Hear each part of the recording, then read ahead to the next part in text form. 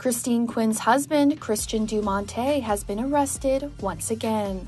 According to a Los Angeles County Sheriff's booking log obtained by E! News, one day after Christian was taken into custody for assault with a deadly weapon, the 45-year-old was once again arrested March 20th for returning to his family's Hollywood Hills home, violating the emergency protective order wife Christine took out against him.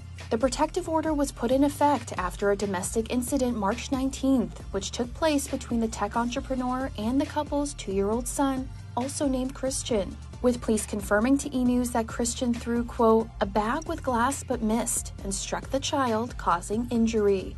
While authorities say the child was not taken to the hospital by first responders, a source with knowledge of the situation tells E! News that paramedics on site determined the toddler needed to go to the ER and that he was taken there by Christine.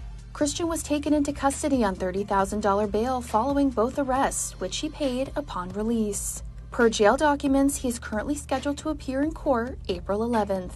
A source tells E! News that following these two arrests, Christine's focus is on the safety of her child and making sure they remain safe and protected.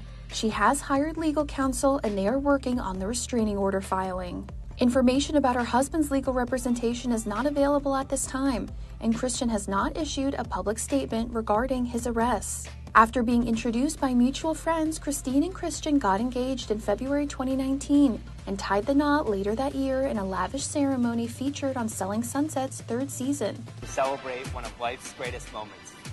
Today, Christine and Christian celebrate their romance together in the new life that they undertake together. Now, marriage requires love, a word we often use with vagueness and sentimentality, when in fact, it is our natural state of being. These are the rings that you, Christine, and you, Christian, will wear for the rest of your lives. Rings are circles, symbols that remind us of that which has no beginning and no end. The couple then welcomed their son in May 2021.